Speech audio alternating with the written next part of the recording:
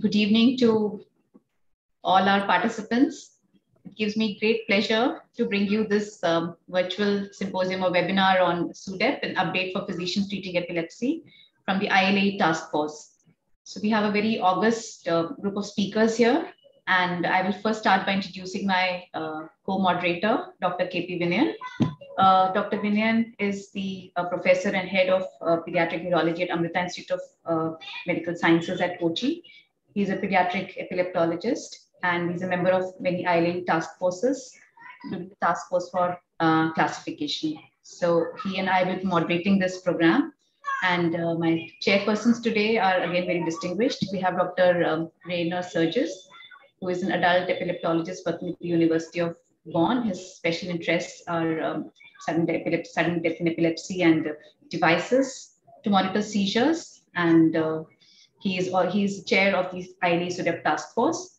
And Dr. Manjari Tripathi, I think, does not need any introduction to this audience, but ma'am is the professor of neurology at All India Institute of Medical Sciences and the secretary of Indian Epilepsy Society. She is a very prominent adult epileptologist with special interest in epilepsy surgery, autoimmune epilepsies, and she's on the ILA task force of stigma in epilepsy and epilepsy surgery. So without any further delay, we will start the symposium. We are very thrilled by the enthusiastic response to this webinar, and we will just start. Over to Dr. Surges and Dr. Tripathi.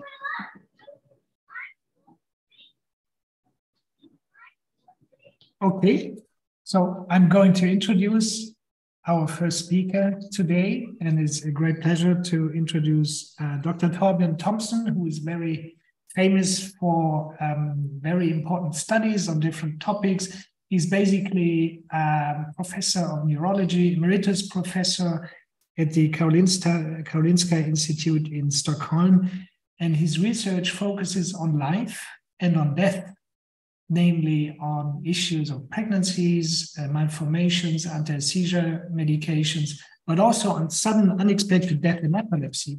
And this is what he's going to talk about today. Torbjorn, we are looking very much forward to your talk. Thank you so much, Rainer, for this very kind introduction, and thank you everyone for joining us. I will try to share screen now and see if I succeed.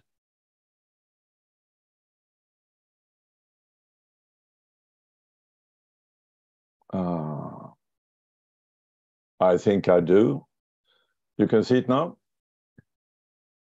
So my task is to sort of set the stage, to give the definition, talk about the incidence and risk factors of SUDEP.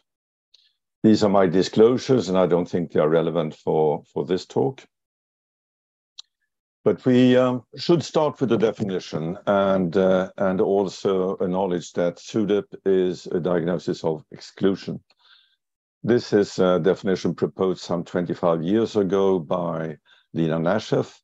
SUDEP is an unexpected, witnessed or unwitnessed, non-traumatic and non-drowning death in a person with epilepsy, with or without evidence for a seizure and excluding documented status epilepticus, and in which post-mortem examination does not reveal any toxicologic or anatomic cause for the death.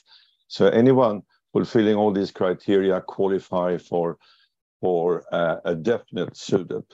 Those that meet all criteria except having had a post-mortem are labeled a probable SUDEP. And there are also possible SUDEP cases, and there are other more refined definitions that have been suggested, but I think the important thing to keep in mind is that when we discuss incidence and risk factors, for instance, usually those that have a definite SUDEP and a probable SUDEP are included in these analyses. So why should we bother about SUDEP? We should do so because it's a major cause of the excess mortality in people with epilepsy.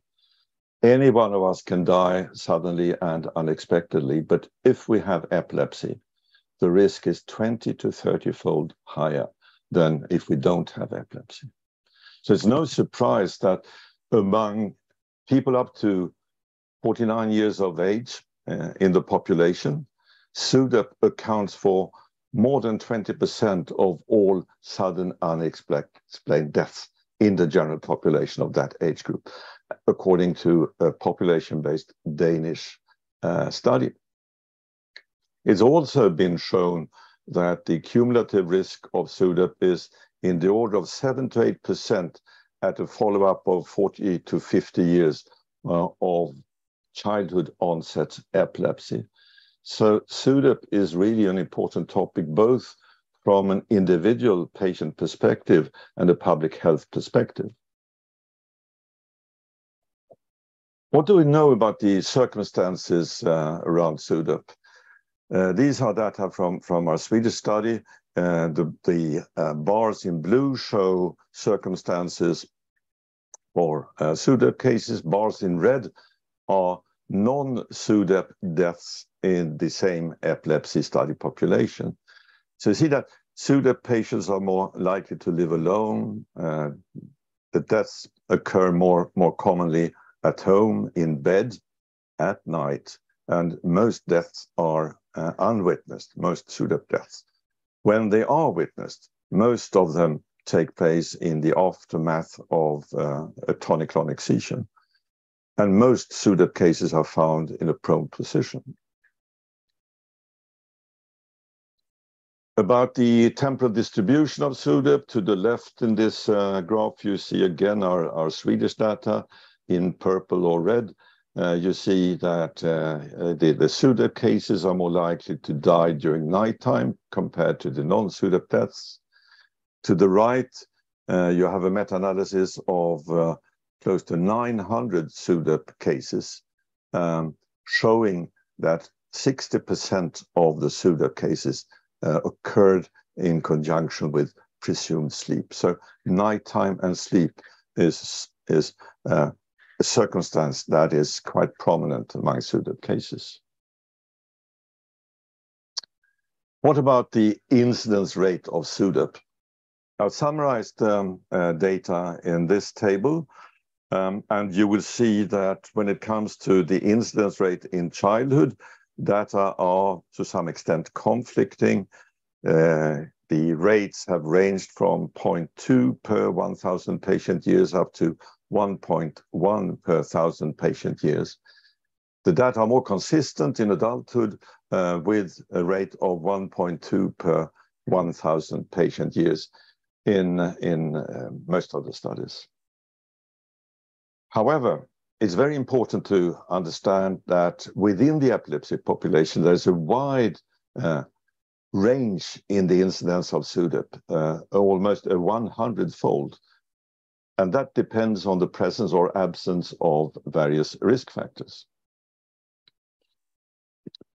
The American Academy of Neurology and American Epilepsy Society carried out a systematic review and published practice guidelines now a handful of years ago. The first task for this work was to look at the incidence of SUDEP. The second task was to look at specific risk factors for SUDEP. And a long list of potential risk factors were analyzed, but very few came out with a moderate or a high confidence level, and you see them listed here. The most important by far was the occurrence of tonic-clonic seizures, with an odds ratio of 10 compared to not having tonic-clonic seizures. The risk increased with the frequency of the tonic-clonic seizures. Another risk factor was not adding an anti-seizure medication in patients with refractory epilepsy. And the lack of nocturnal supervision was also associated with the increased risk. I will come back to that in a bit. However, some additional studies have been published after the publication of these AAN recommendations. One study was carried out by us in Sweden. It was a nation-based, population-based study, and I will show you some data from that study. It included more than 250 SUDEP cases and 5 times as many living epilepsy controls from the same study population. We had information from medical records, from autopsy reports, and also from our national patient register. We looked at the risk in conjunction with seizures. And when we talk about tonic-clonic seizures here, we mean generalized tonic-clonic seizures as well as focal to bilateral tonic-clonic seizures. No distinction is made between the two. However, if patients had seizures but not tonic-clonic seizures, there was actually no significant increase in the risk. The risk was related to the occurrence of tonic-clonic seizures. As you can see, a 20-fold increased risk if a patient had had a tonic-clonic seizure during the preceding year. History of nocturnal tonic-clonic seizures was also identified as an important risk factor with an odds ratio in the order of 8 to 9. And nocturnal seizures have been identified as a risk factor also in previous studies. This is a rather old but big case control study from the UK. Seizure patterns were based on interviews of the treating physician, and they were classified into those with diurnal seizures, meaning those who only had seizures during daytime, and nocturnal seizure patterns, which were patients that had seizures also during nighttime. And you see that the nocturnal pattern was more prevalent among the SUDEP cases to the left compared to among the controls. And it was identified as a risk factor with an odds ratio of 2.6. A difference here compared to the previous study was that here there was no distinction made between different types of seizures. A quite recent publication from France looked at SUDEP cases among cohorts of pharmacoresistant focal epilepsies. And again, nocturnal seizures came out as a highly significant risk factor. And interesting also, being able to alert someone of an oncoming seizure was associated with a reduced risk of SUDEP. I go back again to this rather old case control study from the UK, where having someone sharing bedroom or having some special precautions like listening devices in the bedroom was associated with a marked reduction in SUDEP risk. If we go to our Swedish case control data, we found that living conditions affected the level of SUDEP risk. So sharing household, but not a bedroom, was associated with about a 2-fold increased risk compared to sharing a bedroom. And living alone was associated with a 4 to 6-fold increased risk for SUDEP compared to sharing a bedroom with someone. So having nocturnal seizures and being unattended seems to be a very important combination that increases the risk. And the interaction between poor control of tonic-clonic seizures and living conditions is illustrated in this table, where those that had tonic-clonic seizures, be it one or more during the preceding year, and living alone, had a 60 to 80-fold increased risk of SUDEP compared to those that were free from tonic-clonic seizures and shared a bedroom. So a dramatic increased risk in SUDEP for these patients. What about treatment with anti-seizure medications? In our analysis, we did not find an association between use of any specific anti-seizure medication and an increased risk of SUDEP, which has been discussed in the past. We did not find support for that. You may also recall that in the past, polytherapy with anti-seizure medications have been suggested as a risk factor for SUDEP. However, and this is the point I want to make with this slide, you need to understand that polytherapy could be a reflection of a more difficult to treat epilepsy. So if you adjust for the frequency of tonic-clonic seizures, you actually see that polytherapy is associated with the reduction in the risk of SUDEP, not a trend for an increase in the risk of SUDEP. And this is very much in line with this important meta-analysis that was carried out some years ago by Philippe Reuvelin and his group. They analyzed more than 100 typical add-on trials where patients that continue to have seizures despite an ongoing treatment with anti-seizure medications are randomized to add on with either placebo or an active medication. And those that were randomized to add on to their regular baseline anti-seizure medication with placebo had a 7-fold higher risk of SUDEP compared to those that were randomized to add on with an efficacious medication. So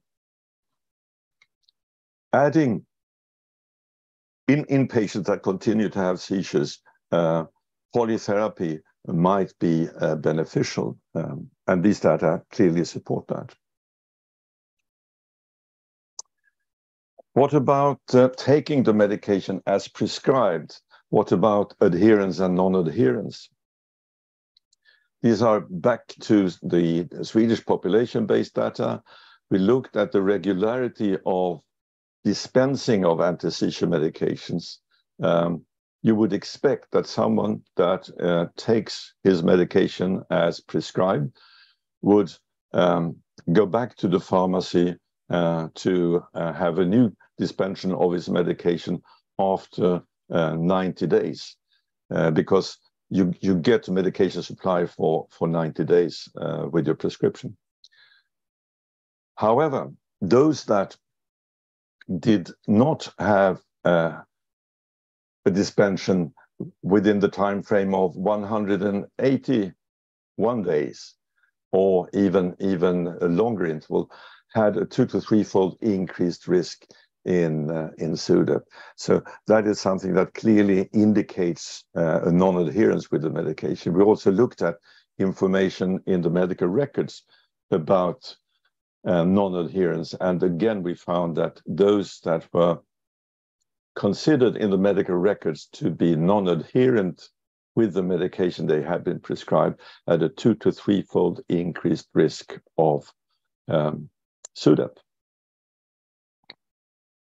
This is very much in line with the more recent and much smaller study from Australia, where declining adherence was associated with an increased risk for SUDEP, and also addition of a 2nd to 4th anti-seizure medication offered increased protection. So very much in line with the previous data that I shared with you. What about comorbidities? The Swedish data indicated that substance abuse and alcohol dependence was associated with increased risk, also after adjustment for a number of potential confounders. Intellectual disability in the crude analysis appeared to be associated with an increased risk of SUDEP, and that has also been proposed in some previous studies.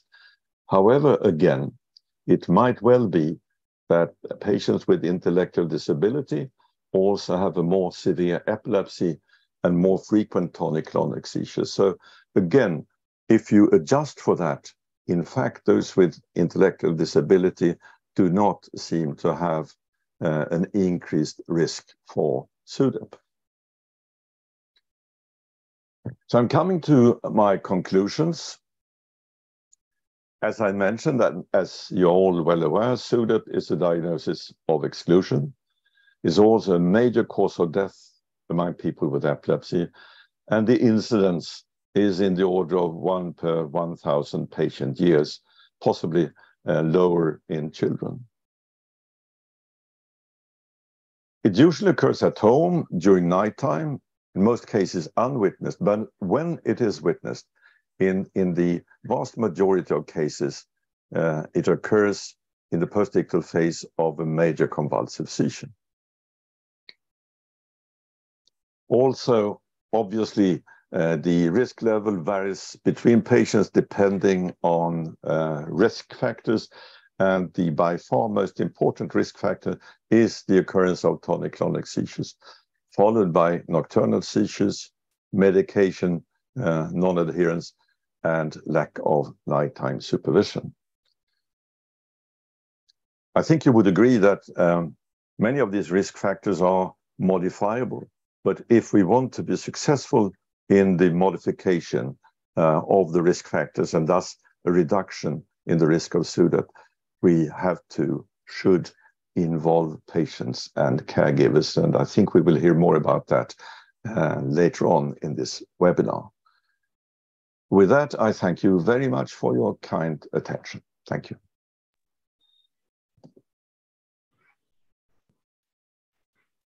I would request participants to post their questions in the Q&A. Thank you for that excellent talk, Dr. Torbjorn. There's one question, it's probably related to pathophysiology. They're asking, is there any role of neurotropic factors like BDNF in SUDEP? Not that I'm aware of, but I think there are other members of the panel that are better suited to answer that. So I'll ask you a question. How can you study the epidemiology of SUDEP in low resource settings when there is no question of an autopsy, any deaths occur unwitnessed at home? So how effective is a verbal autopsy in these situations? So it is really an important question, and it is a true challenge. And the verbal autopsy is what we have, and I think the validity varies markedly, and that is difficult to draw firm conclusions from SUDEP studies based purely on verbal autopsies. And there are also major difficulties in using the national healthcare registers that we have in some of the European countries, because up to now, SUDEP is not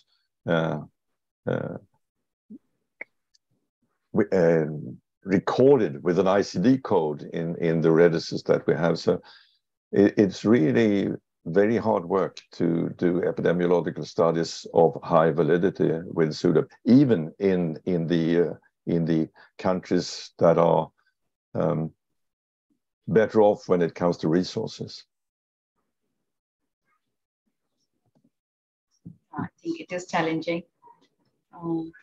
So one question is that, is there any increased risk of children who have comorbid cerebral palsy and intellectual disability? Are they at high risk for SUDEP?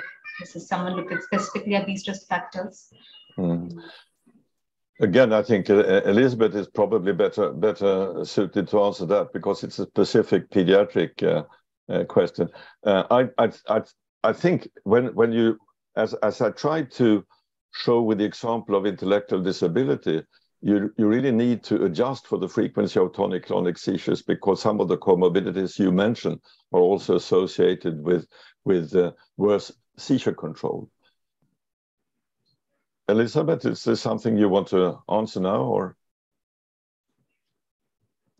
I think, thank you, Torbjorn. I mean, I think you highlighted the fact that really it's where all these comorbidities intersect.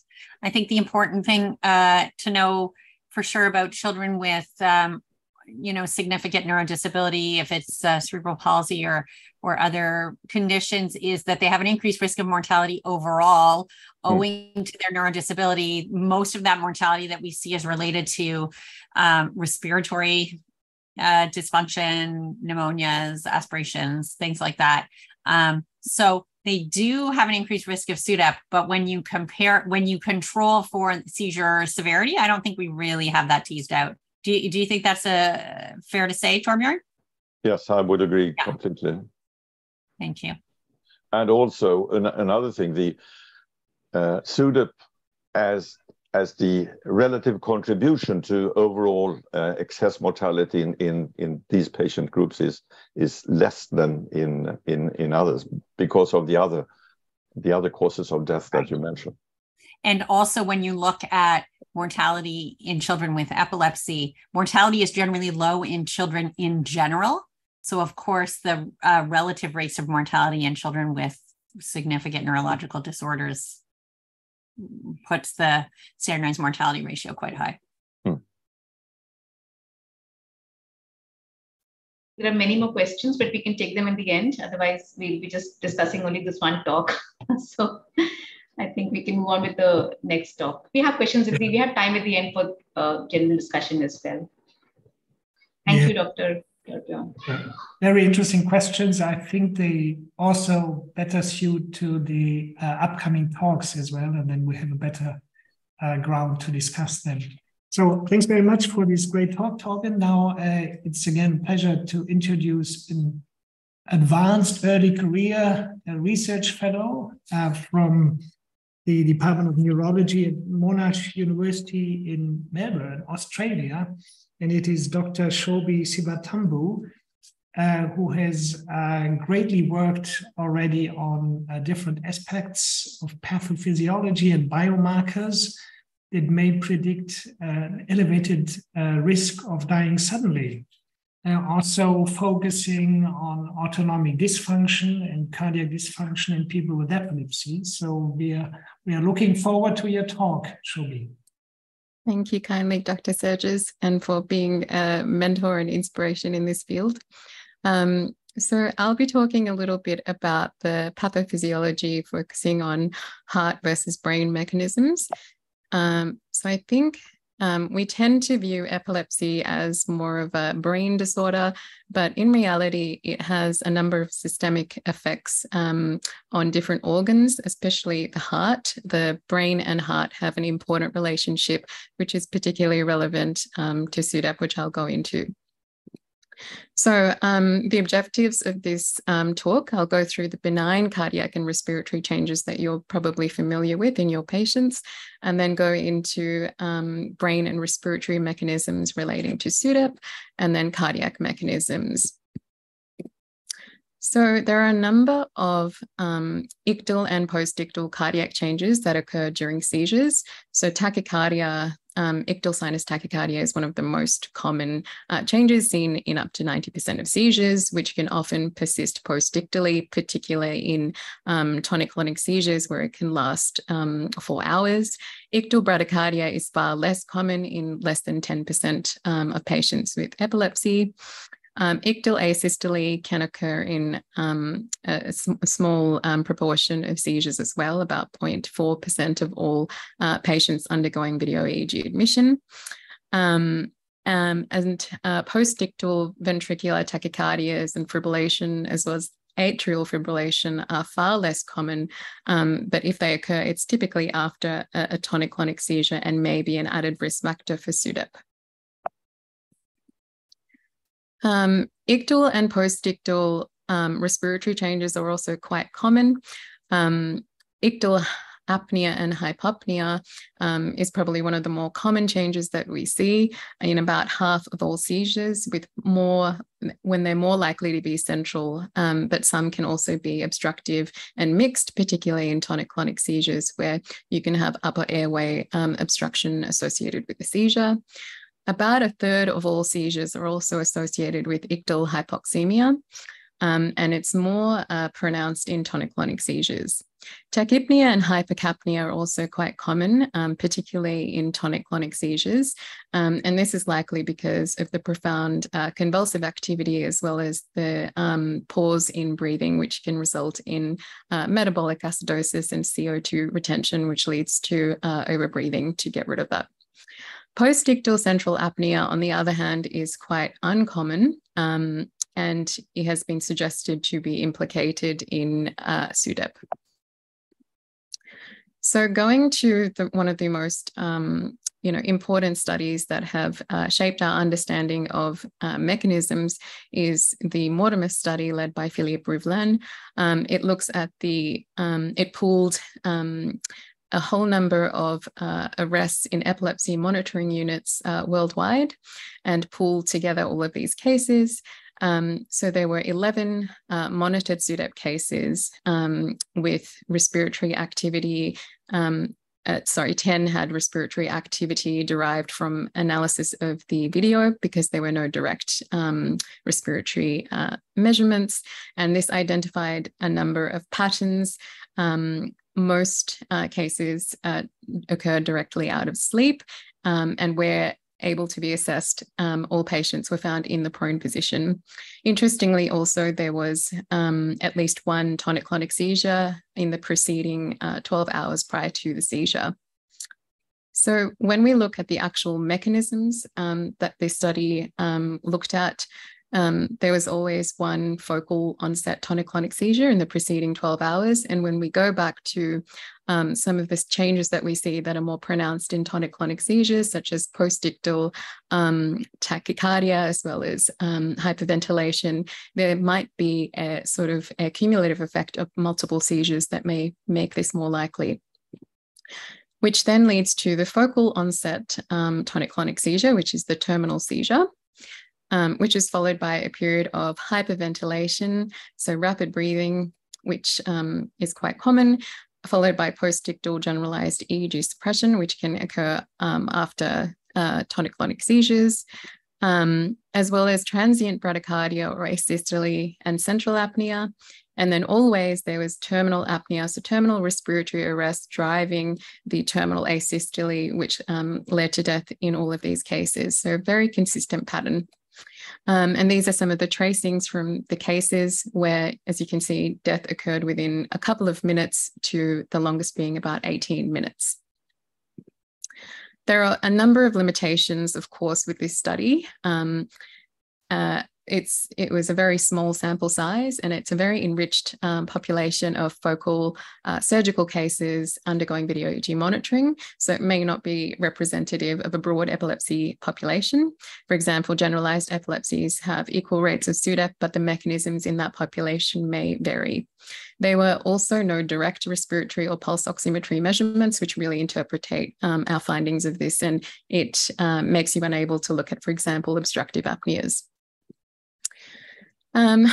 Going to and pooling all of this together, SUDEP is likely not one mechanism, but likely an interaction of a number of mechanisms that cause death in patients.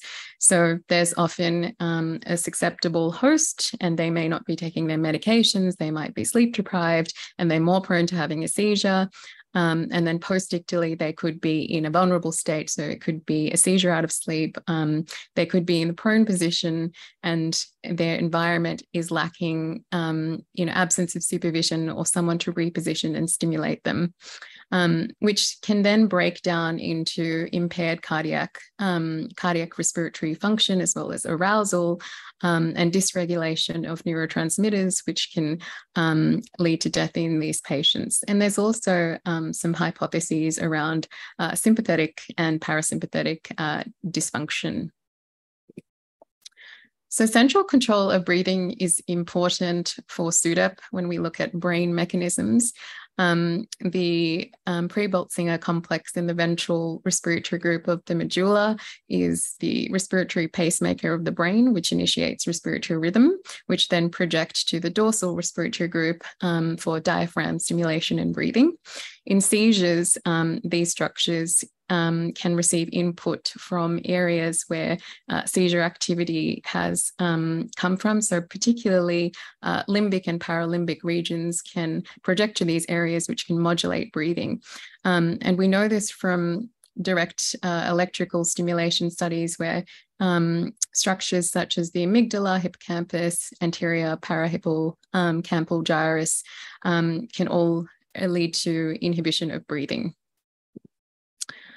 A number of imaging studies have now shown that areas that can control breathing and autonomic function show volume loss in those areas, such as the midbrain, peridactyl gray, raphe nuclear regions in the medulla of SUDEP cases.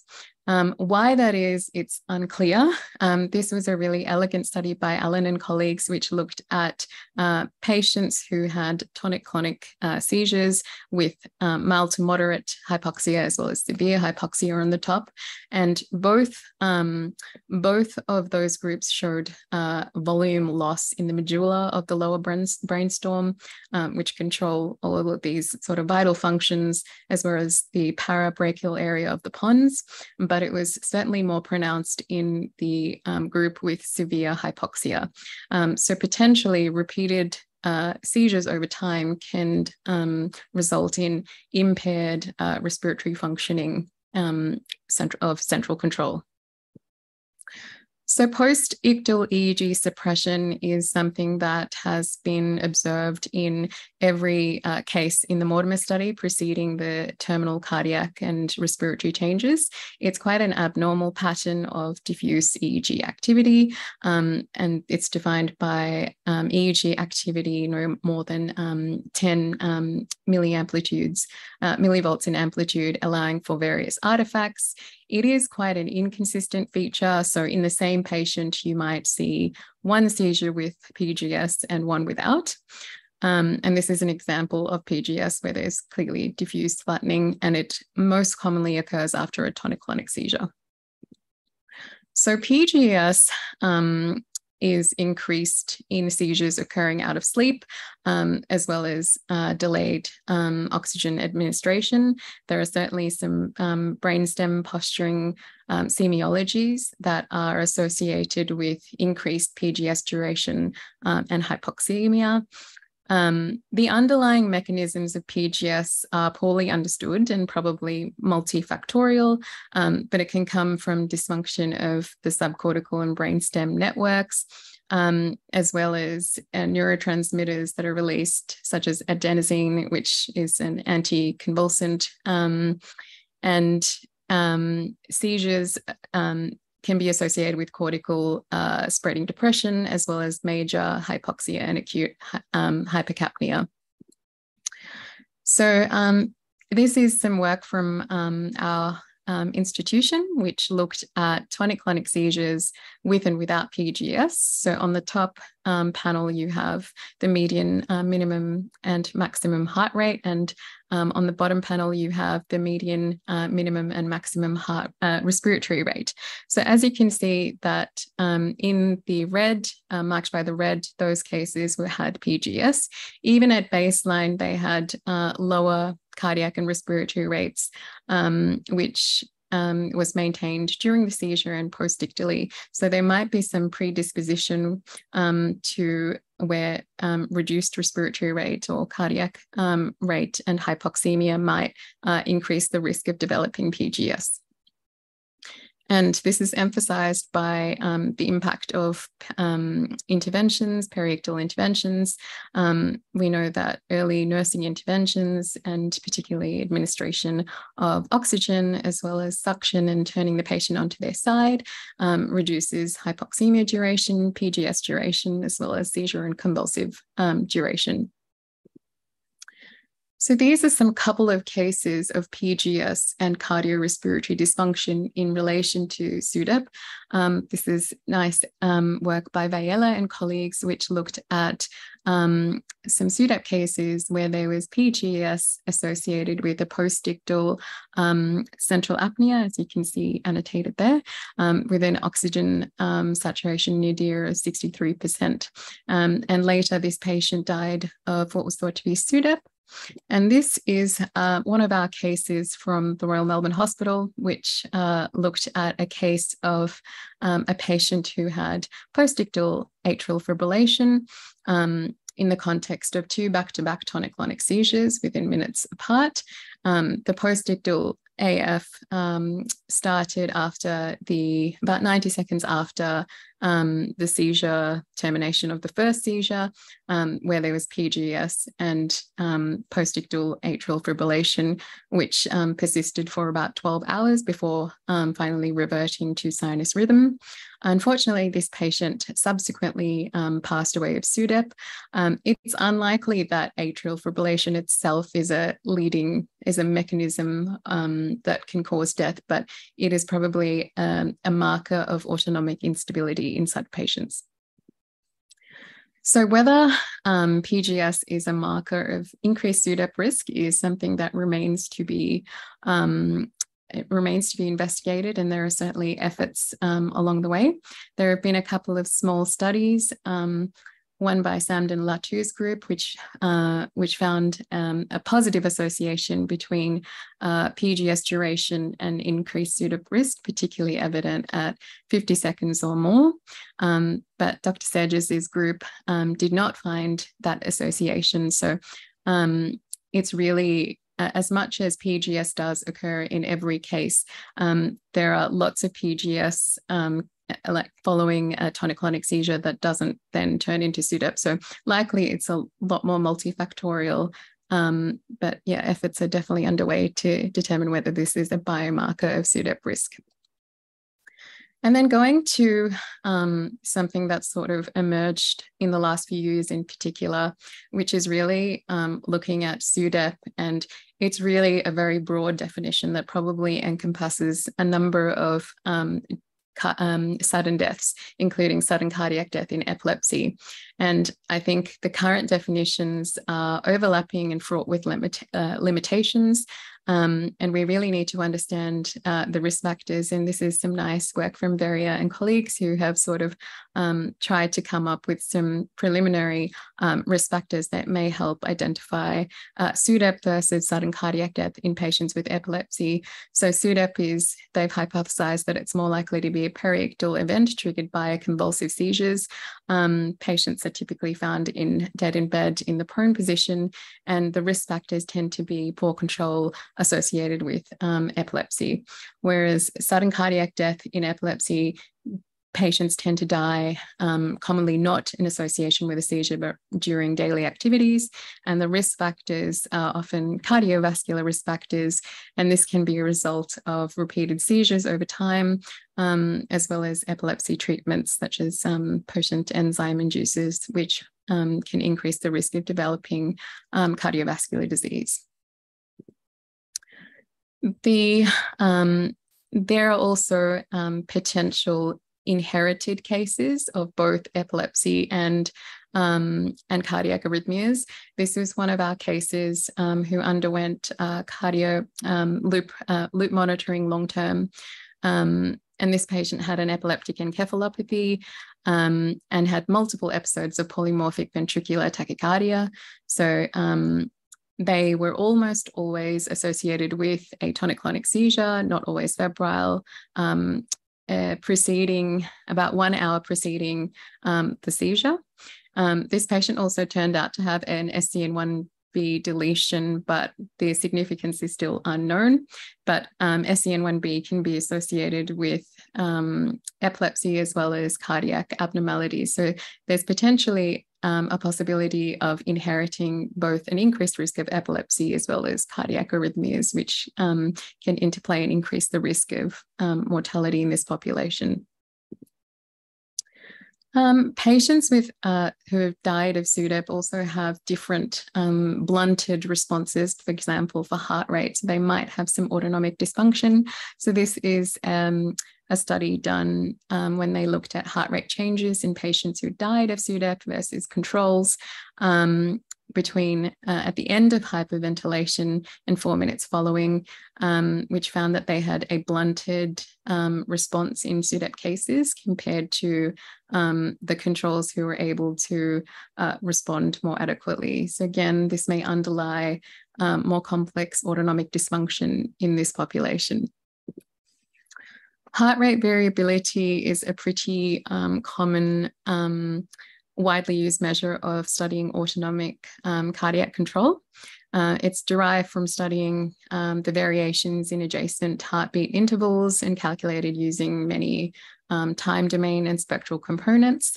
Decreased heart rate variability is often predictive of a number of cardiovascular disease states, particularly sudden death in cardiovascular populations. So it's been explored quite a bit in SUDEP, and this is a case report showing that there is increased heart rate variability dysfunction in lead up to death, and there seems to be a temporal component to this, and high frequency power in the red is a marker of vagal tone, so vagal cardiac tone, which seems to be hyperactive prior to death. But again, this is one case. So we looked at this in 31 SUDEP cases and matched controls from 9 tertiary centres to find that low frequency power during wakefulness was decreased in the SUDEP group. Each 1% incremental reduction also to normalized low frequency power actually sped up the latency to SUDEP. So the lower the low frequency power, the faster time from the end of video EEG monitoring to SUDEP. There's also, interestingly, a positive correlation in sleep between the time to SUDEP and normalized high frequency power, which is a marker of vagal tone. And this may have a cardioprotective element to it. And this is something that we see in myocardial infarction, post-myocardial infarction as a marker of recovery. And we also found that when we combined these factors, the predictive model predicted the latency to SUDEP with a C statistic of 0.70. So in summary, the mechanisms that really lead to SUDEP are quite heterogeneous. I think the evidence that we have so far certainly points to a more brain mediated collapse of cardiorespiratory function following a tonic-clonic seizure, which is in contrast to the sort of self-limiting ictal cardiorespiratory features that we see ordinarily. Primary cardiac causes may definitely also contribute, but these sort of circumstances and risk factors are poorly understood, and we really need better epidemiological data, risk factors and biomarkers to sort of tease out these cases, because they'll definitely have different preventative strategies for the development of more targeted approaches to prevent mortality in this population. So that is my talk, and thank you so much for attending and listening and for inviting me to be part of this.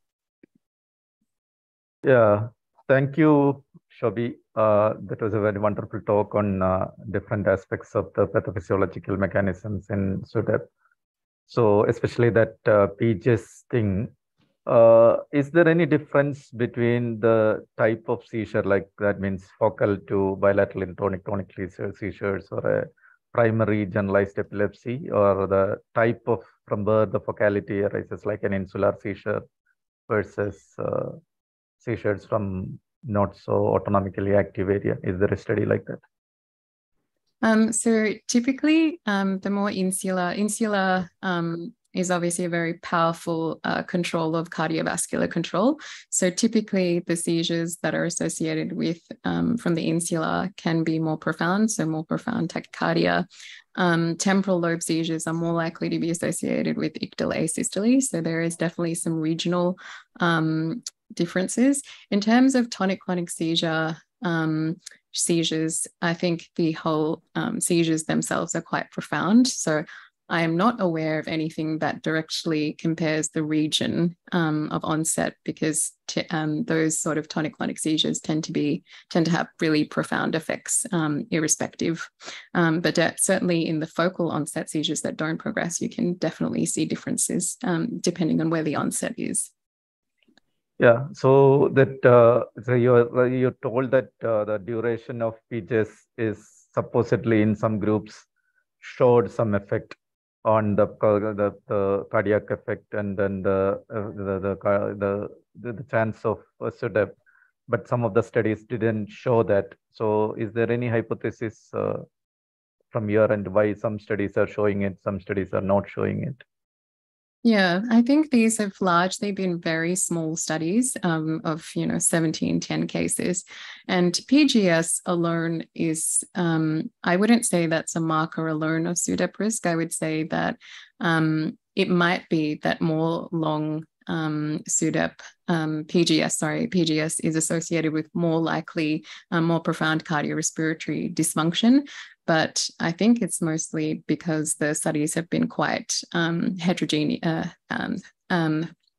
limited to certain populations and quite small. So I think as we start to tease this out, because we're doing a worldwide study on SUDEP biomarkers and PGS, I think that will sort of tease it out. But there are certainly many cases of tonic-clonic seizures where we see PGS and no cardiorespiratory dysfunction. So just, I think that alone itself, I'm not sure that in itself is a risk factor, but I think we have to look at other factors and how this affects other functions. Yeah, see, that is basically that most of the cases of SUDEP are unmonitored, so we don't know the exact things at that point. So there is some questions here. I don't know whether we have time. So Suvasini, we'll go to the next talk or we'll take one more. So maybe there is one question. Yeah, so one question. So there is a question here. What is the role of pacemaker implantation, especially in patients with ictal asystole? So whether it will lessen the risk of SUDEP? So for treatment for ictal asystole, if you can't get control of the seizures themselves, pacemaker is an excellent preventative measure of preventing falls and syncope. For SUDEP, it's not really validated or unclear, and there have certainly been published cases where patients with a pacemaker have subsequently died of SUDEP. So likely more complex mechanisms. So for SUDEP prevention, no, but for the ictal asystole and prevention of syncope, yes. Yeah, so the next question is, will you recommend autonomic function testing in uncontrolled nocturnal GTCS at this point with our data? Yeah, I think we're slowly getting there. And I think, so there's currently nothing validated at the moment, but certainly with, smartwatches and smart technology, we'll be able to collect a lot more informative data long-term to study those patterns in relation to seizures and seizure patterns and how that might change over time. But currently there's no evidence per se. The best evidence is still prevention of nocturnal or seizure control of tonic-clonic seizures. Okay, so that's the message. So over to the next talk. Yeah, welcome back again. So we've gone about 50 minutes with looking at the definition, the pathophysiology, the risk factors of SUDEP, and of course, we've looked at two wonderful speakers.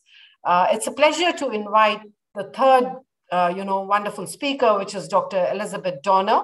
She's the director of the Comprehensive Epilepsy Program at the Hospital for Sick Children, and Michael Behan, Chair in Epilepsy Research at the University of Toronto. Her clinical work is focused on medical, dietary, and surgical treatments of drug-resistant epilepsy in children. Dr. Donner leads a research program which is focused on identifying those at most at risk for SUDEP. In addition, she has a strong commitment to epilepsy advocacy in professional as well as in lay communities. She's the chair of Partners Against Mortality in Epilepsy, in a co-lead of ECO Ontario. And she's going to talk to us about, can we prevent SUDEP? Elizabeth?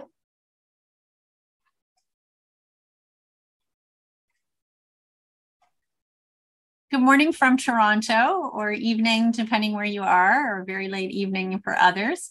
Thank you very much for inviting me today. Let me just get my screens organized so that I can see what's happening here. Great. It's a pleasure to be here and join these excellent speakers and try and answer what is a pretty challenging question. Can we prevent SUDEP? So this is me for the last 20 to 25 years, asking people to talk about SUDEP. And for the first, I'd say 15 of those years, I got this answer. Why bother talking about SUDEP? There is no way to prevent it. I'm really excited now that we are actively talking about how to prevent SUDEP.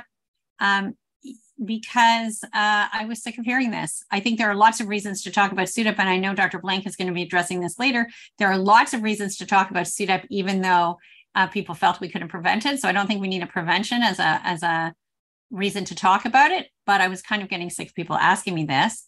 And now a simple Google Scholar search yields lots of strong literature investigating whether we can prevent SUDEP, how we can prevent SUDEP, and different approaches.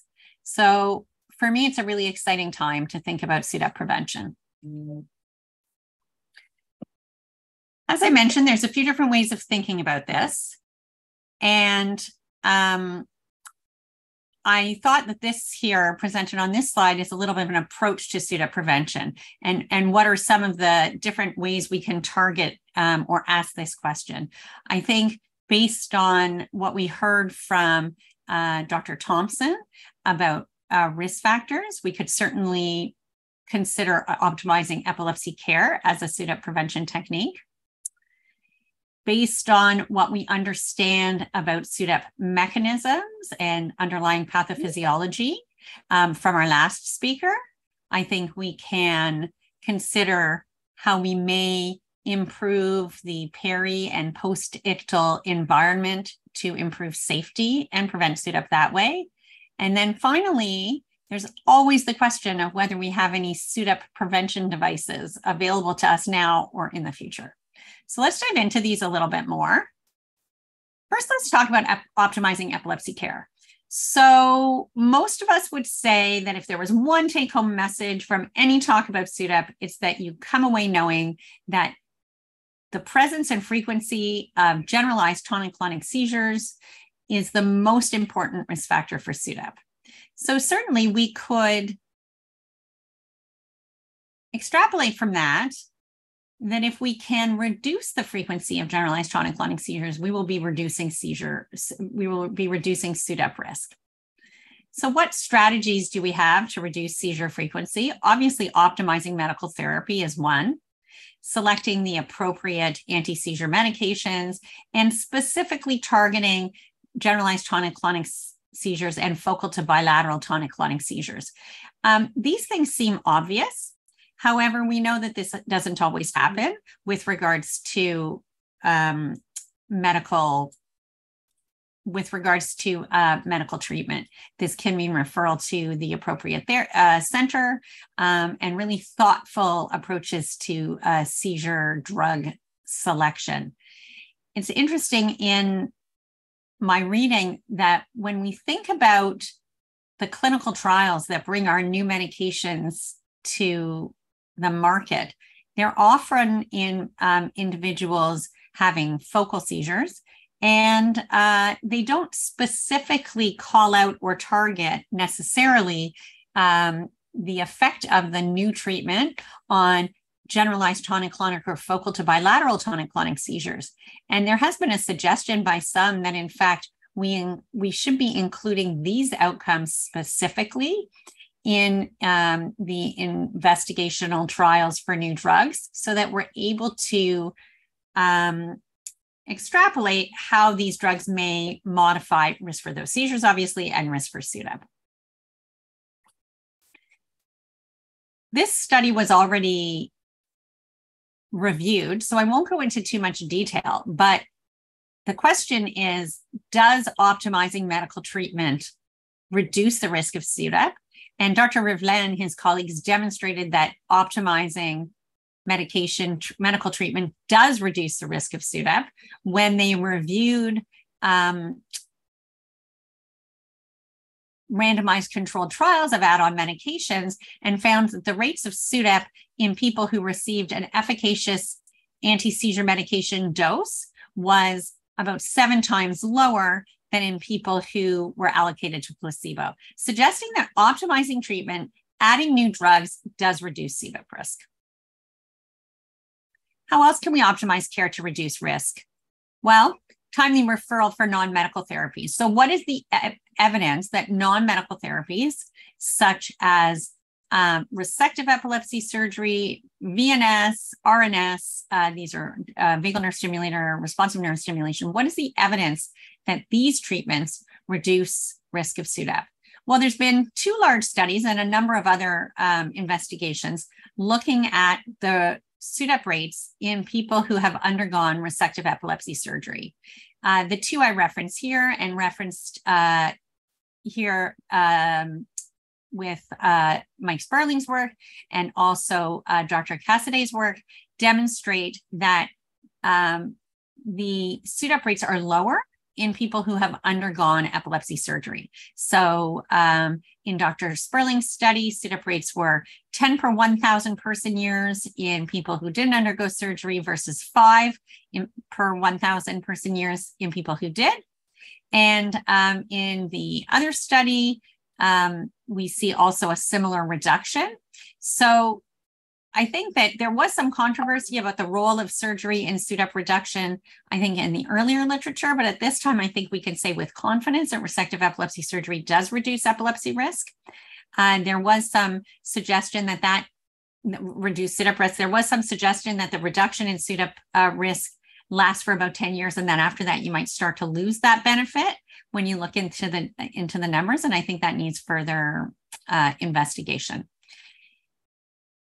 The other thing to point out is that this data really does make sense because when it's not just having surgery, but it's having the reduced number of generalized tonic-clonic seizures that is associated with the lower SUDEP risk in the studies that actually looked at that.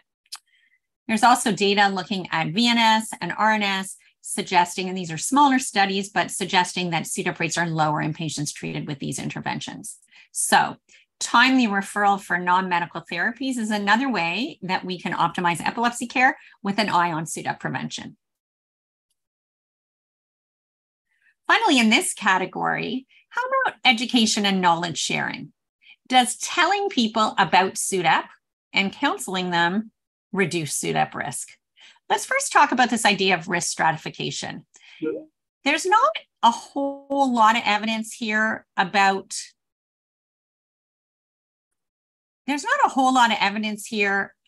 the role of these tools in SUDEP risk reduction, but there has been some nice efforts put in, first by Dr. DiGiorgio and his group, developing something called the SUDEP 7 inventory, which is on the right side of my screen.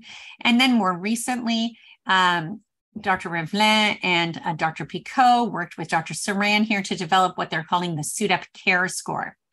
The goal of both of these tools is to help the clinician to stratify risk for the person sitting in their office to think about how high is your risk of SUDEP and how can that guide discussion. And we're going to hear later from Dr. Blank about how and when and if we should be talking about SUDEP.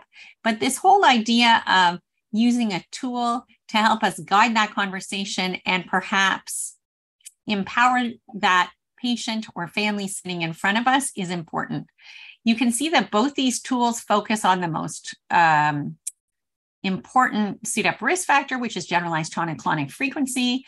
And they also both include intellectual disability as another risk factor. The SUDEP Care Score, which was developed more recently includes some more important risk factors that have come out more recently. And so this was just not that long ago published. So we'll see how it works in practice going forward. What about just talking about SUDEP? Does talking about SUDEP reduce the risk? Well, how could it do that? It could influence adherence to treatments. And we heard about poor adherence as a risk factor for SUDEP. We heard about that from Dr. Tomson. It could also, it could also modify people's lifestyle choices if they're aware about SUDEP. We heard about the home environment and how that can influence SUDEP risk as far as if they live alone, if they share a room. And it may influence people's adoption of new treatments, surgical treatments, that kind of approach. So for many years, I've been hearing about this and hearing back from people that there's a significant concern that talking about SUDEP may cause more harm than good. I've clipped here just a few studies. There's been a fair bit of work now looking at people's preferences with regards to SUDEP discussion, but I've clipped these 3 studies because they, first of all, are from diverse areas of the world rather than always focusing on North American studies. We have data from Germany, data here from Dr. Tripathi's group, who is one of our panel members here today, and data from Malaysia demonstrating that telling people about SUDEP did not cause significant harm. And in 2 of these studies did change people's practice with regards to their epilepsy. So I hope this is evidence that talking about SUDEP can reduce risk. So we talked about modifying epilepsy treatment as a way of, or optimizing epilepsy treatment as a way of preventing SUDEP. How about improving the post-ictal safety environment? So we've heard that SUDEP is most often from sleep. We've heard that decedents are found most often in the prone position, and then things like home environment actually modify risk. So how could we improve the post-ictal safety environment? First of all, we can modify the home environment as a prevention strategy. I think Dr. Thompson's data is so compelling with regards to this, and modify the sleep environment, likewise with that data from Dr. Tomson. And then there's some really interesting approaches that I would say are still under investigation and not really ready for prime time, but are very important. So based on the hypothetical mechanism that implicates adenosine and brainstem depression, this idea that with a seizure, we get an influx of adenosine, and that the inhibitory actions of adenosine are important for stopping the seizure, but at the same time, those inhibitory mechanisms may result in brainstem depression that through a cascade precipitates SUDEP. And based on the observations for years that serotonin enhances respiration in the post-ictal period, people have studied this, are studying this in depth in animal models. I would direct you to a really excellent review by Dr. And it's more than a review, it's a review, but also a proposal of mechanisms by Dr. Feingold and Dr. Fung, published in 2023, just this year, for more information about this topic. But this idea, so in animal models, people have looked at serotonergic drugs and demonstrated that in certain animal models, using serotonergic drugs does prevent SUDEP in animals that are known to have a SUDEP in the post-ictal period. It's also enticing to consider the role of adenosine blockers. However, what we know is that we need our adenosine to help to terminate the seizure. So if we block adenosine, that may risk impairing seizure termination. So that's still to be worked out. But I wanted to share some of these kind of exciting new ways that people are thinking about SUDEP prevention. There's also some studies that are reporting on SUDEP prevention techniques that are specific precision therapies to specific diseases. For example, DEPDEC5 which is the most common genetic disorder causing focal seizures, is known to be related to impairment in the mTOR pathway. And so there's at least one paper that has investigated the role of mTOR inhibition in people with DEP-DEC5, or animals, with DEP-DEC5 as a SUDEP prevention technique. Likewise, as we have heard about, the fact that some SUDEP, although it doesn't appear to be the majority, that some SUDEP, certainly in people with known channelopathies, may be related to cardiac arrhythmias due to the co-occurrence of those channel disorders in brain and heart. Some of those people may benefit from cardiac interventions like a pacemaker as a SUDEP prevention tool. An interesting another take on the pacemaker style intervention is diaphragmatic pacemakers. Diaphragmatic pacemakers are used for certain diaphragm related and sleep related disorders in humans. And recently, diaphragmatic pacing was demonstrated in an animal model to be a SUDEP rescue technique. So another potential thing that could come down the pipe. I do want to think about whether we can actually develop an intervention that can reduce SUDEP risk. The Mortimus data was already reviewed with you. In this study, Dr. Rivlin and his group presented 11 cases of SUDEP that were monitored in epilepsy monitoring units.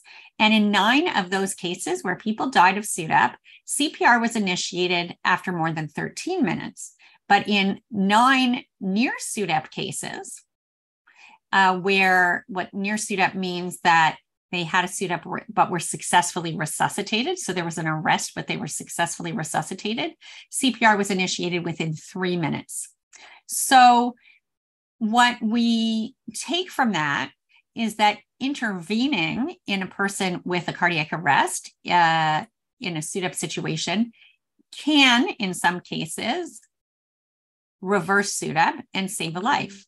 So that supports the idea that intervening in the postictal period may reduce SUDEP risk or prevent SUDEP.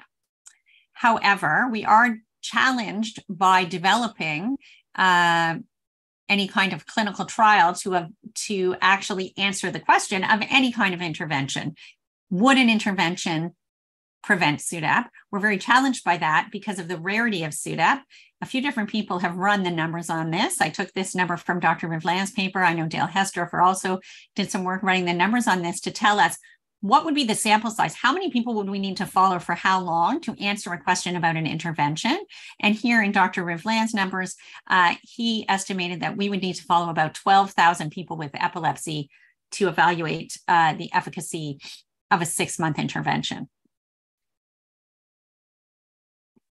Obviously, that is not a challenge that I think we can address. And so we really need to think of unique ways to answer the question of whether an intervention can reduce risk.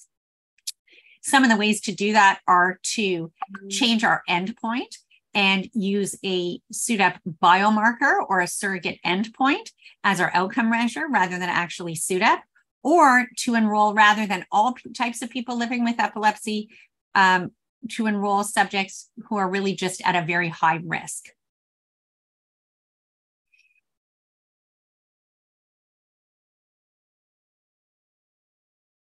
Lastly, I'd like to talk about this idea of seizure detection, and thanks to my friend and colleague Dan Friedman for this image.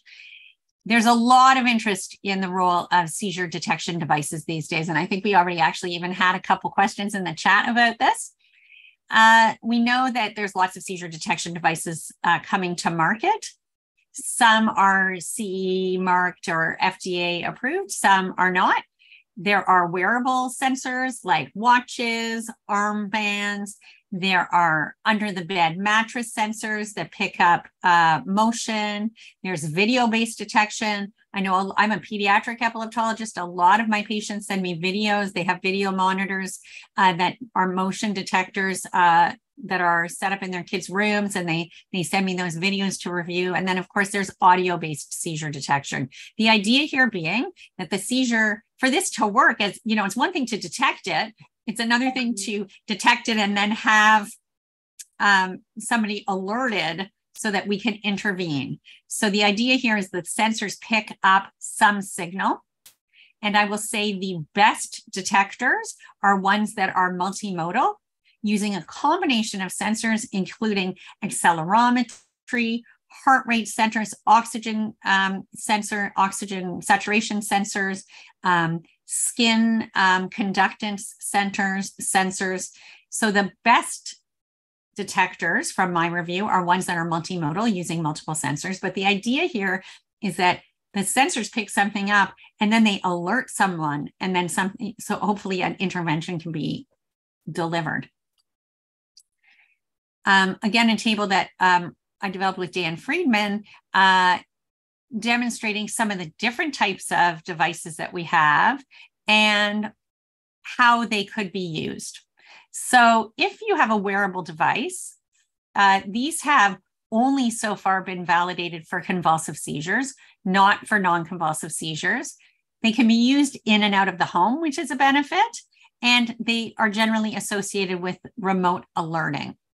But we have to remember that there can be a lot of false alarms, especially when people are awake.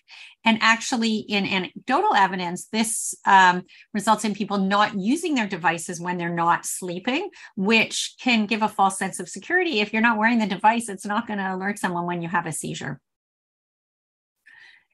Video devices also only pick up convulsive seizures and are generally limited to when a person is in a bed, or certainly when they're in front of the video camera. Similarly, mattress sensors only for the bed, limited by a person's body weight. Audio devices, depending on what sounds people make when they have a seizure, may pick up convulsive seizures, may pick up non-convulsive seizures if they're making sound. Audio sensors don't typically have an alarm, but rather just depend on the person listening to the audio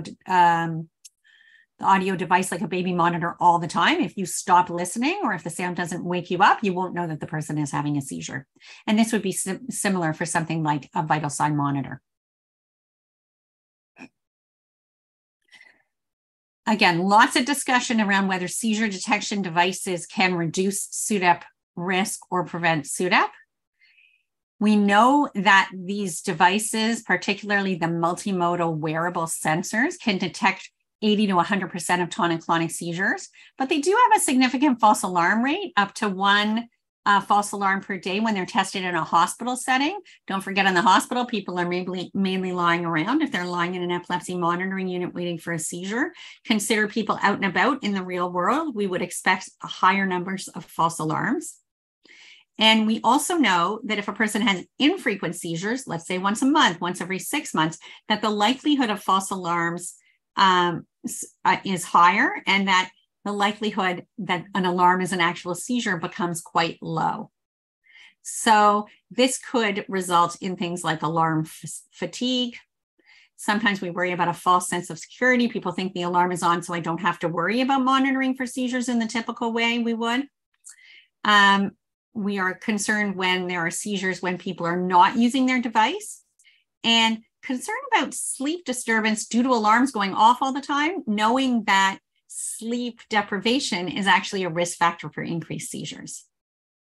So this is not worked out. There are no studies, and based on the numbers needed to treat, to prove that an intervention would prevent SUDEP, we're probably not going to get studies that can demonstrate that any of these devices can actually prevent SUDEP. But if we work in the model of believing that attending to a person after a seizure can reduce SUDEP risk, and reducing the frequency of generalized tonic-clonic seizures can reduce risk, certainly using seizure detection devices to optimize both care after or during a seizure and optimize medical care, because we can share information about seizure detection devices and seizure alarms with treating teams, the healthcare providers, then probably they do have a role in optimizing care and thereby reducing risk and hopefully preventing SUDEP. And then in the future, are we going to have devices that can actually predict a seizure?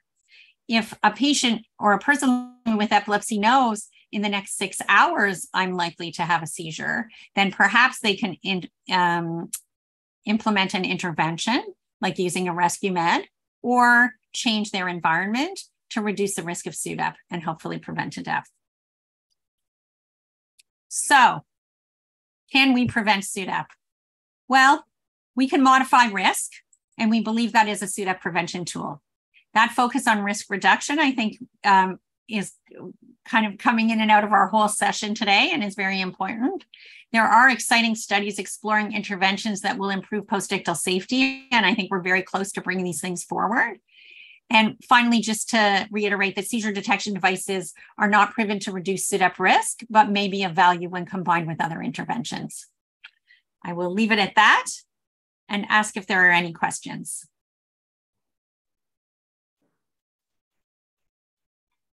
Thank you, Dr. Donner. It is a very interesting talk, and you addressed that holy grail, that prevention of SUDEP. It's a very, very complicated topic, I'll say. So I think there are some questions here. One is you are told that treating seizures is one of the best way of prevention and control of SUDEP. So is there a question here, if the patient has got seizures and a neurobehavioral disorder, if you are not treating the neurobehavioral disorder or you treat that, is there a difference in preventing SUDEP? So by neurobehavioral disorder, perhaps psychiatric disorder, autism or psychiatry. So you know, I think, like, not to oversimplify it, but like keep the focus on the bottom line. So what we know, what we have data for, is that we want to try and reduce the frequency of generalized convulsive seizures. How is that either psychiatric or developmental disorder interfering with our reduction in seizure treatment?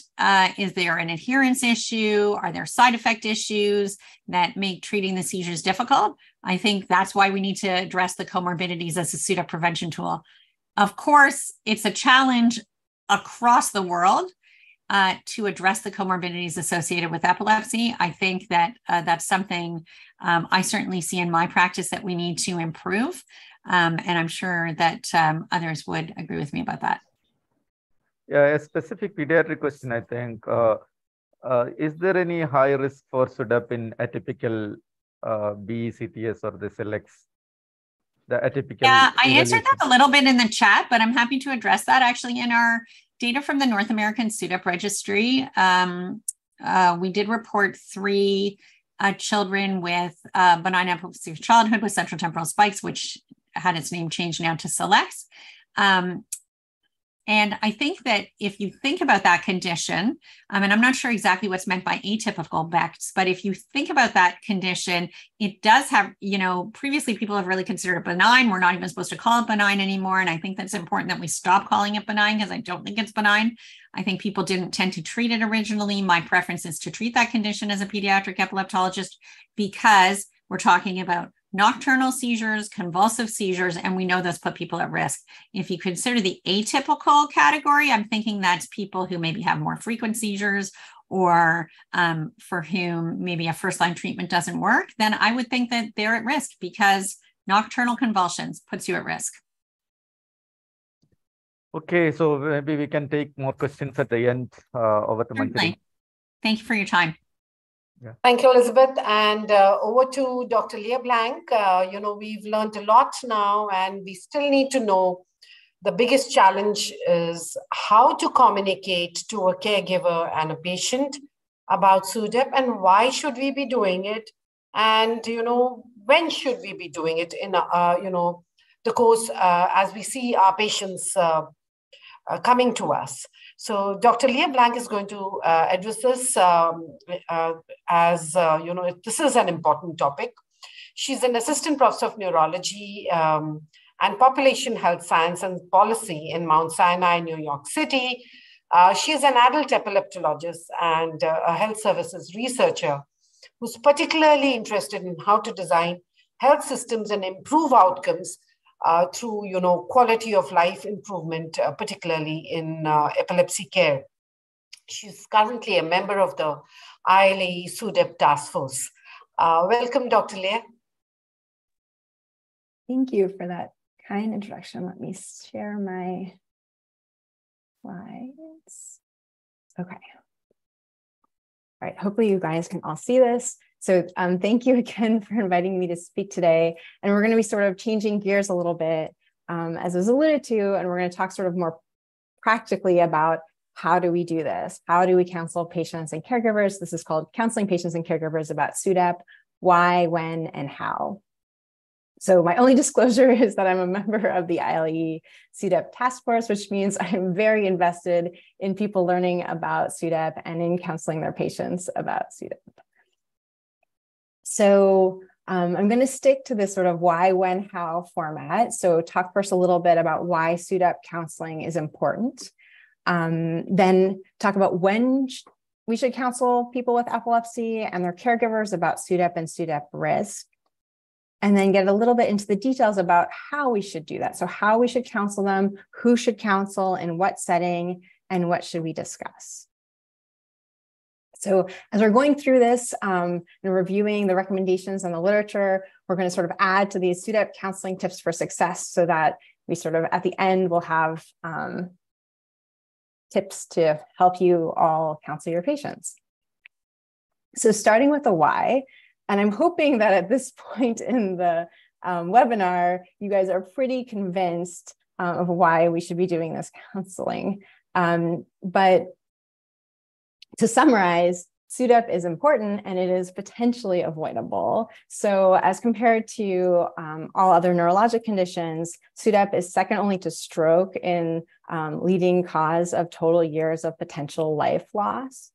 It's responsible for the deaths of about 1.2 people per 1,000 person years. And really importantly, we know that seizure freedom is strongly associated with decreased risk of SUDEP.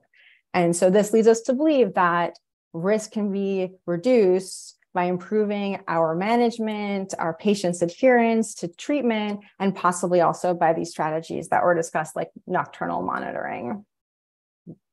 But most importantly of all, we should be discussing SUDEP with our patients because patients really want to hear about it.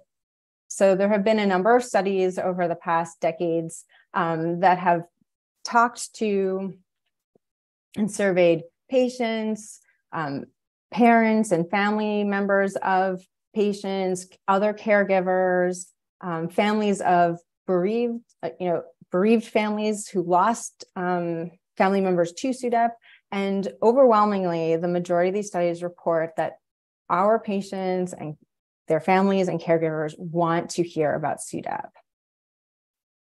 Really interestingly, in studies that have looked at, well, maybe not everybody wants to hear about SUDEP, so can we tell, just like based on the person that we have in front of us, whether there's someone who would want to hear about SUDEP or not? And the answer is no. So if you, in the study that looked at whether age, gender, how long you had epilepsy, what level of education you had, what kind of job you had, none of that was associated with, one, how much you already knew about SUDEP, or two, whether you wanted to know more about SUDEP. So overwhelmingly, our patients want to hear about this. So if they want to hear about it, how are we doing? And you can see here just a number of sort of studies selected over time from that looked at how many people were being counseled about SUDEP. And so some earlier ones were done. This one's from 2006. That was shortly after the United Kingdom had come out with some guidelines about SUDEP counseling. And so this was sort of like a first look, like how are we doing at telling our patients about this? And so in that study, about 5% of the neurologists that were surveyed said that they talked about SUDEP with all of their patients. And then you can see about 5 years later, the number of groups sort of went and looked again and said, oh, well, 5% is not so great if we think that patients want to hear this. Have we gotten better? And, there was a handful of studies here, but you can see one of them About 9% of epileptologists were now saying that they discuss SUDEP with all of their patients. And the pediatric neurologists look really good here. About 20% said that they discussed it with all of their epilepsy patients. And then you can see that last one is actually a chart review. So they looked at an epilepsy clinic and they looked at their notes and they chose patients that definitely met the criteria for epilepsy. And then they said in their notes, has there ever been documentation of a discussion of SUDEP? And actually only 4% of those showed that had documented discussions of SUDEP. And you might say, well, you know, maybe people discussed it and didn't document it, but it almost certainly does not account for 96% of the people. And then the question is, are we doing any better even closer to now? And here's just a study from a survey done in 2021. And this was a global survey of epileptologists, and still only 4% were saying that they discussed SUDEP with all of their patients. So why aren't we doing this? And some of the prior speakers have alluded to this. So there's a little bit still of this paternalistic sentiment of feeling like we'll say we want to protect our patients from emotional distress. This information might be upsetting to them. I know that they have a right to know this, but some papers highlight like also this idea of maybe having a right not to know, because once they know, they might, be worried or scared more so than just knowing that they had epilepsy. And a lot of these studies, providers said that they were less likely to discuss SUDEP if they felt that the patient was low risk. So if the patient was, let's say, never having convulsions, they were like, why even bother telling them? If they were worried about their patient's mood over the long term, if they didn't believe that there was prevention measures, and also just fearing like a negative interaction in the clinic visit, like if they thought the person might get really upset in front of them. And I think, again, hopefully the prior speakers have all convinced you that these are not good reasons not to counsel, right? Even if your risk is low, it's not zero. We know from these studies that Dr. Donner highlighted that even if people feel like initially when they're interviewed, they say, oh, at first I was feeling, sort of upset and worried, but then, a few days and a few weeks later, I felt a lot better, and I'm happy I have this information because it lets me make changes to how I take my medications or how I avoid my seizure triggers. Again, I hope Dr. Donner convinced you that there is opportunities for prevention in SUDEP.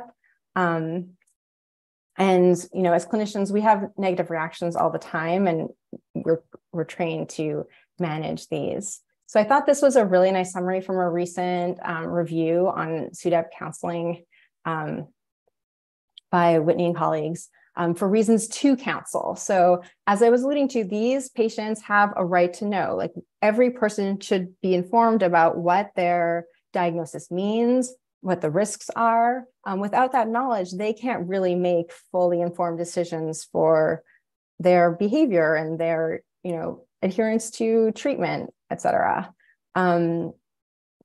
It's also really important for maintaining the therapeutic relationship. I think a lot of the fears that physicians voice in bringing this up is about like maintaining a therapeutic relationship, not wanting to upset patients. But obviously, if you don't tell someone about the risk of SUDEP, and then they find it out on the internet or from a friend or a family member or whoever, they're not going to trust you, right? You didn't tell them that they could die. You're supposed to be their physician. Like that can be very problematic to patient-physician relationships. It's also a really great opportunity to avoid misinformation. If you talk openly about it with patients, then if they get other information from other sources, they can come back to you and say, I know you told me this, and I heard this, and they're not the same. Which is true? Can we talk about it? And then again, this idea of epilepsy self-management, you have to know your risks to be able to make appropriate decisions and hopefully be motivated to make good decisions for your treatment. Again, all playing into the SUDEP risk reduction, and finally into educating and empowering patients to really take the best care possible of themselves. To do that, they really need a collaborative relationship with their physician and also all the information. So for our tips for success, we should counsel every patient. Which brings us to when. So now we know we want to counsel everyone. When should we counsel them? So this is from the 2019 American Epilepsy Society position statement on SUDEP counseling. And so they have this section that says, these are scenarios when you should think about counseling about SUDEP. So you can see they say convulsive seizures, especially if they're frequent, as we've heard multiple times today, that means you're at greater risk. So those people should be told. Again, Dravet syndrome associated with increased risk of SUDEP, those people should also be told. If you have seizures in sleep, you should also talk to them about SUDEP because they're at increased risk. If they're not adherent to treatment, it's another time to counsel them because they could make changes that could decrease potentially their risk of SUDEP. And then also patients who are concerned already about their mortality related to epilepsy, this might be really helpful to them because you can tell them that their risk of mortality is most likely extremely low. But most importantly, is number 6, right? A new epilepsy diagnosis. So again, from all of these studies surveying patients about what, and families and caregivers about what information they would want about SUDEP and when they would want it, overwhelmingly, they say, again, that they would like to be informed of their SUDEP risk at or around the time of diagnosis. So again, this really means that everybody should be getting this information. So every patient, and it should be at or around the time of diagnosis. You're going to probably have multiple discussions, right, about mortality over time, but they should start when you deliver the epilepsy diagnosis. So again, back to our tips for success, every patient at or near diagnosis is when we should be counseling. So now we know why and when, and we're moving to the how do we do this? So we know we want to counsel them. We want to counsel them very early on, like either when we deliver or shortly after we deliver the diagnosis of epilepsy. So how do we do this? So this is sort of a extra question. Who? So us. So the neurologist or epilepsy specialist is cited by both neurologists and patients and caregivers as being the person that they want to deliver this information. So patients who, let's say, have a convulsion, like as their first seizure, and they end up in the emergency room, they don't want the emergency room doctor to have a long discussion with them about mortality. They would like to follow up with the physician who's going to be treating them over time and who has a relationship with them, and they would like to have that conversation with that person. And then for children, again, the parents, caregivers want this information, and then about half of them would like to discuss it themselves with their child. About a third say that they want the healthcare provider to discuss it directly with the child, and then about 20% are sort of undecided as to who or even if they want their children to know this information.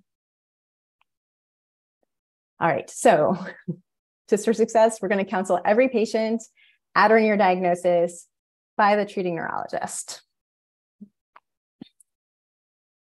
And how exactly we are going to do this. So here is more information put out by the National Institute for Clinical Excellence in the United Kingdom. And they have some guidelines about how information should be delivered around SUDEP. So they say that they should have access to multiple sources of information. It should be included in literature on epilepsy, in particular to show how preventing seizures might be important, and that it should be really tailored. So there should be tailored information and tailored discussion about that person's risk of SUDEP, and that this information should be given to the person and or the caregivers as appropriate. So how do we do this? Face-to-face. So patients want to hear it from us. They're like long-term provider, and they want to hear it in person. They don't want us to just like hand them a pamphlet as they walk out the door. They don't want some like voice recording or an email or something popping up in their electronic medical record. They really want to have a face-to-face conversation about this because it's obviously very important to them. So we're going to counsel every patient at or near diagnosis by us and face-to-face. And then once you're in the room face to face with them, you really have to think about this tailored to the individual. So you want to talk about what SUDEP is. And these are some like language and information that is suggested by the AES practice guideline. So you want to say, what SUDEP is, that it's sudden, that it's non-traumatic, non-accidental death. It's not explained by another cause. It more often occurs at night. It may or may not be in the context of a seizure, and that we don't fully understand that like the mechanisms are thought to be multifactorial, and there's a lot of research going on around this.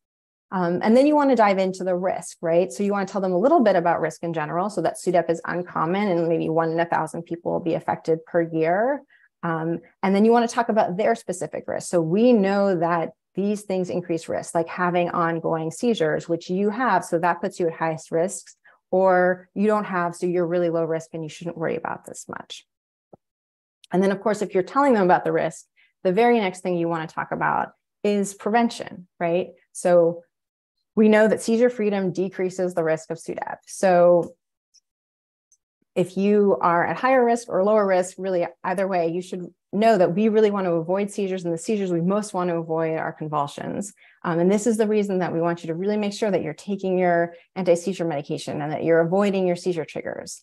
And then that we have to tell them that we have a role to play, right? So our job is to make sure that we're really aggressive in treating your seizures, and that if you have ongoing seizures, that will make changes to your medications, that will refer you for epilepsy surgery if that's appropriate. Then depending on their risk category and, the sort of family and social environment, you might want to talk about some other sort of supervision or other sort of devices if it's appropriate. And then really make sure that your counseling is matching the patient risk with the potential benefit. And then last but definitely not least, that this is ongoing and that there's new research all the time coming out about SUDEP. And so that recommendations might change, and that, I will come back to you when things change, and I might say, now you should do this, or now you should do that, or your risk has changed, and this is why, and this is what we're going to do about it. All right, so we are going to counsel every patient at or near diagnosis by the treating neurologist. It's going to be face-to-face. We will discuss what SUDEP is, tailored risk for the patient, and prevention strategies. And then that's not all, right? So after you've discussed it, a lot of people are getting a lot of information in these visits, especially since we're supposed to be counseling near the time of diagnosis. So, you want to give people written information, ideally that's somewhat tailored to them, that can sort of jog their memory. And so when they're back at home and talking to their family and friends about what they've learned about their condition, they have something to refer to. And then really make it clear that this is just the first of many conversations that they can follow up with their provider that they just had a conversation with, or with another nurse or social worker, and that these conversations will continue to happen over time, and their questions and concerns can be addressed at any time. All right, so one last time, SUDEP counseling tips for success. So counsel every patient at or near diagnosis by the treating neurologist, face-to-face, discuss what SUDEP is, tailored risk to the patient, prevention strategies. Afterwards, give them a handout so they have something to go home with, and continue the conversation at next visits. And these are the three, if you only remember three things from what I said here today, please remember that SUDEP is rare but potentially preventable in some patients, that patients and caregivers want to be told about SUDEP risk and how to reduce it, and that all patients should be counseled at or near diagnosis. All right, and this is just a big thank you to, these are the people on the SUDEP task force for helping put this together, and for everyone else that was involved in making this happen. And of course, for all the people who have contributed to the literature around SUDEP and SUDEP counseling.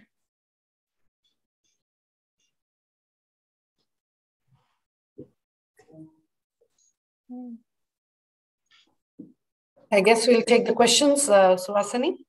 Yeah. Thank you, Leah. That excellent talk. And I couldn't find any questions on specifically on counseling in the chat. So most of the questions have actually been answered by the experts for the previous talk. So please look at the answers. But I would like to ask you, Leah, what would your suggestion be for, low resource settings where people are seeing a lot of patients in a limited time? How can they fit this into their practice? That is going to be a big challenge in India. Yeah, I mean, I think, you know, the idea is that this is information that you're give over time, right? So you don't have to give every single piece of information in your first visit. And I think that most people actually can't even take that much information, right? Like it's a lot and it's too much.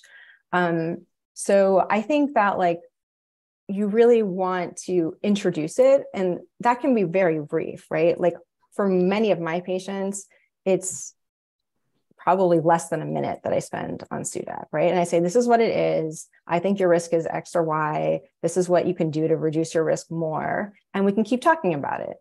And so it doesn't, I don't think it actually takes so much time, but patients really appreciate it. And then if people are really worried, they can come back to you.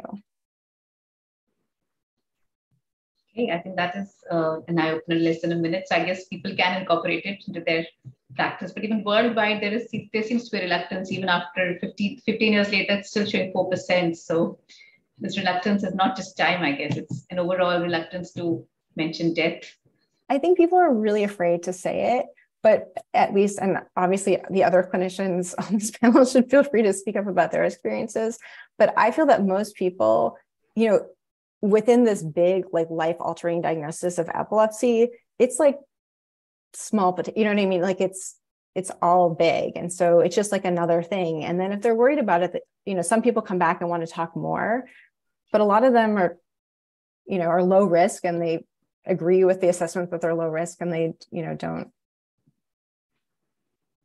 So there is, okay, I think Dr. Torbjorn wants to add. Please, Dr. Yeah, I think this was an excellent presentation of counseling. The point I want to make is that I think SUDEP information should be part of a general discussion about seizure-related risks, and not only just SUDEP. It should be part of that, but it must be part of that. I mean, I totally agree. And that's how I do it, right? I say, like, you have epilepsy, here are all these things. One of them is this. I think your risk is high, low, medium, and these are the things that you can do to prevent it. And then I give them. One question is that, one question is that some private practitioners are scared that if they talk about SUDEP, then the patients will not come back to them. They don't want to hear bad news. So is there any way to, like you said, I guess you explain the risk in the context? Yeah, I mean, again, I would love to hear from other clinicians, but that has not been my experience. I tell every patient at their first visit, like when I give them an epilepsy diagnosis, and even the people, you know, who seem more upset, like once you contextualize their risk, again, as Dr. Tomson was saying, like along other risks with seizures, I think they get it, and they're appreciative, because people do, again, all of these studies support this. People want to know what the risk is, right? Like they know epilepsy is not, you don't want to have epilepsy, right? So they know there's dangerous things about it. And this is one of the dangers. And I think they appreciate people being straightforward about what the dangers might be and what the risk is. And for most people, it's low, right? These are small numbers. They're real numbers and they should know about them, but they're small. Yeah, I think I'll ask Dr. Manjari. She has experience in the Indian context about talking about SUDEP. She can tell the audience about it. Yeah. So that was precisely the question we had in our mind before we set out on, interviewing patients and giving them information about SUDEP. Generally, in the Indian cultural context, it's not heard to be talking about death, and that subject is a taboo. So we had this randomized study where we did, give information about SUDEP, and we tracked whether it affected their adherence, and we also tracked whether it affected their quality of life and whether it worsened their anxiety scores, to learn about the fact that there is a possibility of one of the risks being death. And the subject was discussed in a matter-of-fact way. The way we asked them is that, what did you think when your child or when your loved one had a seizure? And invariably, I think 85% of them would say that, I almost thought that the child died. So, when we discuss it with them and it comes from their side, so they're so frightened of seeing the seizure happen before them that they would, most of them would say that they almost thought that the child died or would be dying. And that's where we used to take off and say, no, generally the seizures stop in 2 minutes. Rarely they can continue for 5 minutes. And sometimes there can be a fracture, sometimes there can be a dislocation, and rarely they can be a death. So it was easier done that way in a conversational style rather than just, telling them that your child can die. And none of them had a worsening of quality of life or worsening of anxiety scores. In fact, they had an improvement in adherence. So I think from what study we did, we were pretty much convinced that information has to be given, preferably in a conversational style, so that it does impact their adherence to medicines, which often our patients are not. So much. There's a couple of more questions, not related to counseling, but one, the question is that parents asked that should we install CCTV cameras. I'll ask Dr. Donna this question. Would if the parents ask you this question? So I saw that question. It's regarding cameras and whether people should be installing cameras. I think with all the devices, any seizure detection device, we need to think about targeting it to the seizure type and targeting it to the family situation. So does this child have the type of seizure that will be picked up by a video camera? Do they physically convulse? And it's not just a video camera. You really need to, I think, invest in one of these cameras that will alarm for when they pick up a motion sensor, right? Because just videoing all night, I mean, that might provide you data in the morning, but it's not going to give you any kind of alarm of what happens through the night. So the parent would just sleep through it. So are you talking about a device that's actually going to provide an alarm? And is it going to alarm for things that are useful to you? And then lastly, is there anybody who's going to be able to respond to the alarm? So I've said this before, Suvasini, you might have heard me say it. I think we feel you and I, we're pretty lucky working in pediatrics, right? Because all our patients sleep with their parents, if not in the same room, at least in the same house. And so there's never a question of, there won't be anybody around to answer an alarm. But when I talk to my colleagues who treat adults, what good is wearing a seizure watch or using a video camera if there's no one nearby to intervene in the time of the seizure? So you really have to tailor it to each family. I hope that answers the question. Yeah, I think there's one more question that its question is, why are adults more prone to SUDEP than children? But I think first the question, are they more prone? I think I would like you to take that question. Yeah, I mean, I think Torbjorn could comment on this as well. Both of our groups, so the older data suggested that there was a reduced risk in children compared to adults, about almost a 10-fold less risk. But then more recent data that came both out of Torbjorn's group and out of my group demonstrated that actually the risk in children appears to be the same as it is in adults, 1 per 1. And that's why you can kind of go with the 1 per 1,000 per year across the board. But people have queried whether duration of epilepsy is risk factor. Some studies suggested that it was, but in the meta-analysis that we did for the AAN guideline, it didn't come out as a strong risk factor, duration of epilepsy. Do you want me to make a comment on what you said about the differences, if there are, in the incidence between children and adults? Yeah, you and I, Elizabeth, we had the same results, basically the same incidence rate in children as in adults. If there is a difference, and it is for a slightly lower incidence in children, which I think is not a surprise, given that children live in families. Children do not live alone. They have someone to supervise if a seizure occurs. So it's probably not because seizures are less harmful in children than they are in adults. It's if there is a difference, I think it's more related to the level of supervision in a family versus in an adult person living alone. And you know, we know SUDEP's multifactorial. A lot of the things we talked about today are kind of high level in general and supported by big numbers.